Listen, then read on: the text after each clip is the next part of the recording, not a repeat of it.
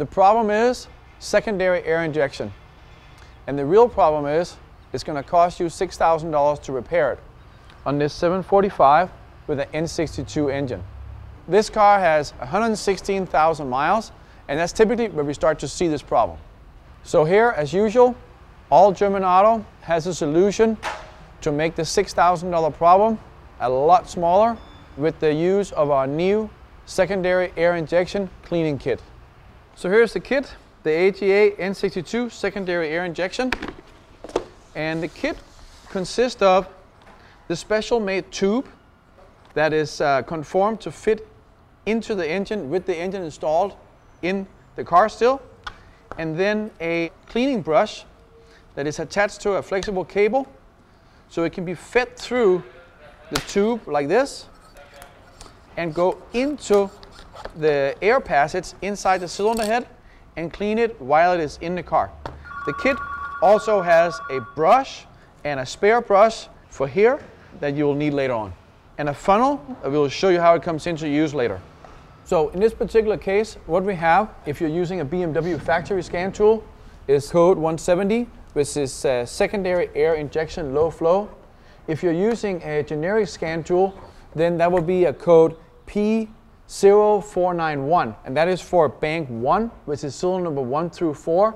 If you have the same code, but for bank 2, it will be a P0492, which will be for bank 2, which is cylinder number 5 through 8. And just so we're clear, bank 1 is the right side of the car, cylinder number 1 through 4. Bank 2 is the left side of the car, cylinder number 5 through 8. So this code is caused when the airflow from the secondary air injection pump does not reach into the exhaust system because the system is blocked, and therefore the O2 sensors before the catalytic converter doesn't register a dip in mixture, and that's ultimately what sets the code.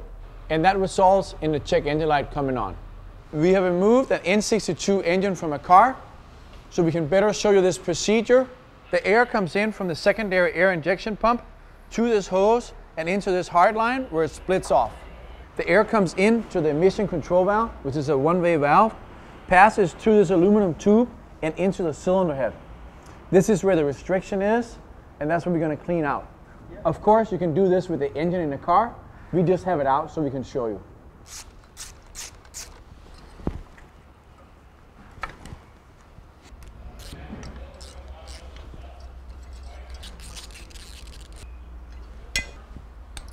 Here we have the emission control valve, and as you can see on the primary side where the air comes in, it's perfectly clean. And on the secondary side where that's connected to the exhaust, that it has a lot of carbon buildup and debris in the valve. Now if your vehicle has over 100,000 miles, as a rule I'll recommend to replace this valve during this cleaning because the diaphragm gets stiff and will also restrict the airflow into the cylinder head. The second part we have is the air tube. You can see the carbon buildup here up by where the valve is mounted, and then you can see how severe the carbon buildup is down here on this end where it is connected to the cylinder head. So here we're cleaning this part with a carburetor cleaner and taking the brush from the kit and pushing it through the pipe, and you can just kind of maneuver it around and it will go the entire way through the pipe. Takes a little bit of effort, but it certainly scrubs the debris out of the pipe. After using the brush through the pipe from both sides, you can see how the carbon is removed on both ends and the part is clean. And now onto the engine. Here we have removed the left and right side microfilter and the little cowl in front of the firewall.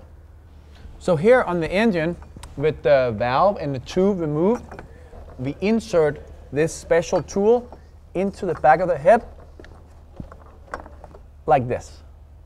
So here on the engine that we have out of the car, so we can show you, you can see how you insert the tube into the hole and make sure it goes all the way into where the O-ring is seated. Then you take the funnel and insert it into the special tool. Once you have the tool inserted to the cylinder head, step 1 is to spray the carburetor cleaner into the engine like this. And in this case right here, you can see how the hole is restricted and the carburetor cleaner is not flowing through because it's actually building up in the funnel. So leave it like this for about 20 to 30 minutes. So while this is soaking, we're going to remove the ignition coils from the car and the spark plugs. It's important that you remove the spark plugs from the engine so that you don't stand the chance of hydrolocking the engine with the fluid going into the cylinder. So now we've had the carburetor cleaner soak in here, down through the special tool and into the galley right here. And the cleaner has been sitting in this port and soaking into each individual exhaust port where the passage is up through this like that. On this next step, we remove the funnel, and very important, put on safety glasses because you will get some spray back up, and use a rubber tip air blower with compressed air and blow into the engine. And usually you'll hear like a pop from some of the galleys cleaning up, and you'll start to see some debris coming out. Obviously here you'll see it. In the car you'll just hear it as air starting to flow through. At this point you need to hold with your hand the tube into the galley because it's sealed off with the O-ring right here. You can also hear when you're on the air that the air will be passing out of one of the cylinders, whichever one the exhaust valve is open in. The next step is to thoroughly clean this galley out by using this brush. So remove the tool, insert the brush, like so, reinsert it into the hole and all the way in to make sure the O-ring is seated. At this point, if you choose and if your drill has a small truck, you can reinsert the funnel and that kind of helps guide the cable, or you can leave it off. It helps the cleaning action faster if you again at this point spray some more cleaner into the system.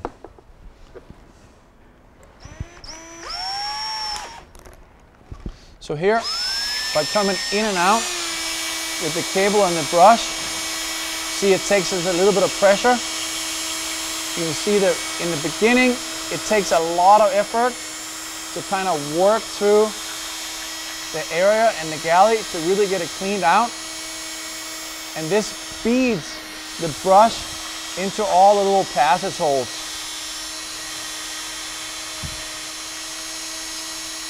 This procedure is going to take a little while, but just keep going in and out. And make sure that you reach the bottom, and you can kind of feel that by the cable bunching up. So now that the second step is completed, you can go ahead and pull the tool back out.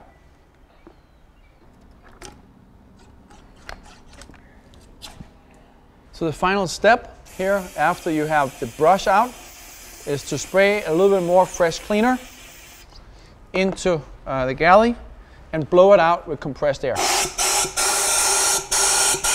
Now you can hear the passages are clean and air is coming out of the cylinders, and you also hear the air passing out to the tailpipe of the car. At this point, we recommend that you, before you reassemble, turn the engine over with the spark plugs out, so in case you have any fluid in the cylinders, that it comes out so you can't hydrolock the engine. So now that we have the air passages in the cylinder head cleaned, the code reset, when we take this car out and drive it, the first time it runs the monitors and the secondary air injection is on, it will not reset the check engine light. This took this from an extremely expensive repair down to a fraction of the cost by the use of a very simple kit made by All German Auto. This kit can be bought at All German Auto. If you go to allgermanauto.com, you'll find this on our webpage under the product section. Like the other products that we sell, this is a very inexpensive solution to a very expensive problem. The first time you use this kit, it will more than make its money back. This applies to all the N62 engines, not just the ones in the 7 Series, the 6s, the 5s, the X5s, and so on.